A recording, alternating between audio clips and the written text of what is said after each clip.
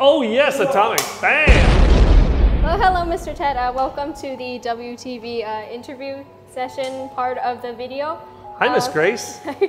First question we've got here is that, like, some of us heard you've been teaching at TCIS before, like even before you came last year. Is that true? That is true, yes. I taught for 2 years from 2011 to 2013. Oh. I taught 11th grade English and AP English Language and Composition. Oh, and like why did you decide to like leave during that like time period? Well, that's complicated. Let's just say that it wasn't right for me at the time to stay longer, and it was the right time for me to come back. But why did you come back? Well, the reason I wanted to be back is several reasons. I love the school. The students are fantastic. That was the part that stayed constant throughout all this time. And it was a good time to come back. I miss Thailand a lot, and the community and everything. It was just, I knew it was the right time to come back, and the opportunity was there, and I took it.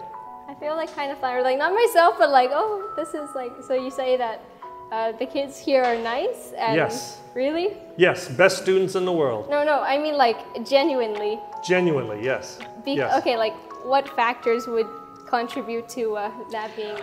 I find the community of students at TCIS are students who want to learn, students who are excited to learn, students who are friendly to each other and to the staff. It's not perfect, of course, but everybody here is generally trying to learn, and that's very unique. And if you've taught in the United States, as I have, the students here are really fun to teach. You're all very kind to teachers and to the staff, and it's great to teach here. And I much prefer this, believe me. I am so happy to be back because of the students. Okay, so you're not saying this to get a raise or anything? I'm not saying this to get a raise. Although, Dr. John, if you're listening. Okay, let's see.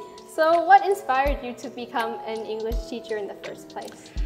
Ooh, that's a long story. I'll say how I became an English teacher was really an accident. I was working in the healthcare industry, which was my old field, and I was going to take a sabbatical. I was going to take a year off. My kids had all moved out of the house, and I thought, let me just take a year off to travel the world. And I stumbled into an international school just as they had a vacancy. Somebody quit at the last minute, and they said, would you please teach here for a few weeks? And next thing I know, I'm several years later, a decade later, I'm still teaching. A decade later. Okay. Okay, here's a nice plug-in. So you were kind of the advisor for the How last year, right? But yes, we kind of found out that you started the How like way back then. Yes. Oh, yes. So how did that go?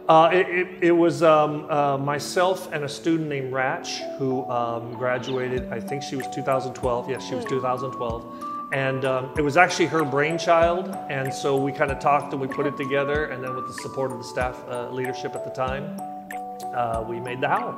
Oh, that's wonderful. So it was fun. Okay. What would you say to promote the How, though, like the plug-in? Well, very few schools give students the opportunity to publish themselves so that other people can read. The whole exercise of writing and creating generates learning all by itself. Just by you staring at a blank page and saying, what am I going to write about? It is a learning process all by itself. And the more you write and the more you manipulate words, the better you get at them. It's just like music. The more you play your instrument, the better at your instrument you get. It's the same thing with writing and the use of language. Okay, well, that's nice. Let's see.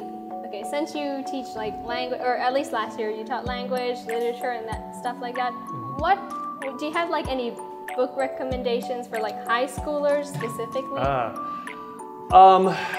Tons. To say one, my favorite book of all time, it was a book I read when I was just a little bit younger than you, is a book called The Sun Also Rises by Ernest Hemingway.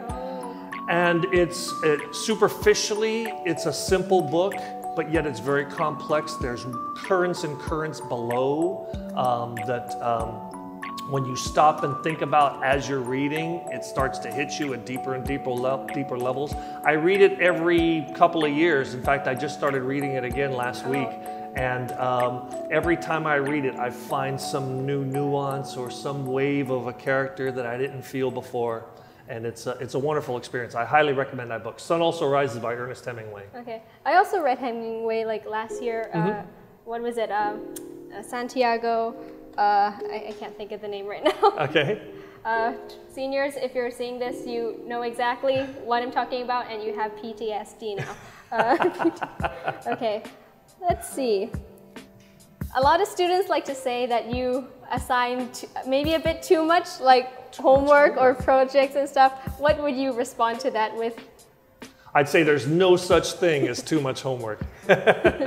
No, I mean, like anything, if you want to be good at something, you've got to practice. And especially if you're in an AP class, you remember it's a college level class, you're supposed to be doing a lot of reading, you're supposed to be doing a lot of writing.